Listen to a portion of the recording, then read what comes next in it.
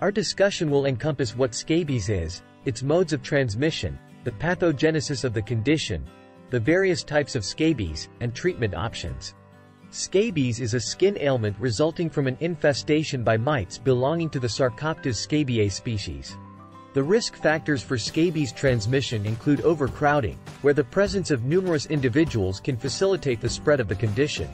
The primary mode of transmission is through direct and prolonged skin-to-skin contact, making casual contact less likely to transmit scabies. Fomites, such as furniture, can also play a role in transmission. These mites can survive on surfaces for about 1 to 1.5 days without a host. Typically, the signs and symptoms of scabies are caused by female mites.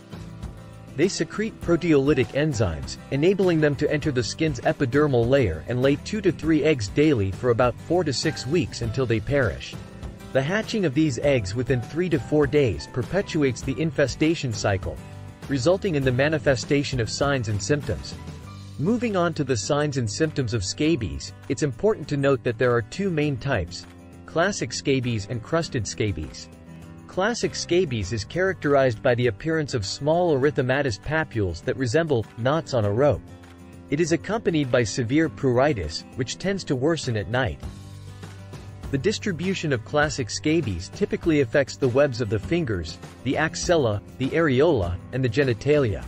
On the other hand, crusted scabies, also known as Norwegian scabies, is less common and primarily occurs in individuals with weakened immune systems.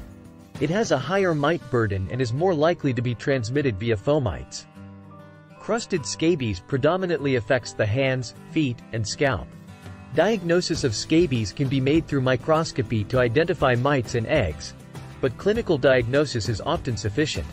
Once diagnosed, treatment options include topical permethrin and ivermectin. Additionally, if you haven't already, consider liking, subscribing, and clicking the notification bell to support the channel.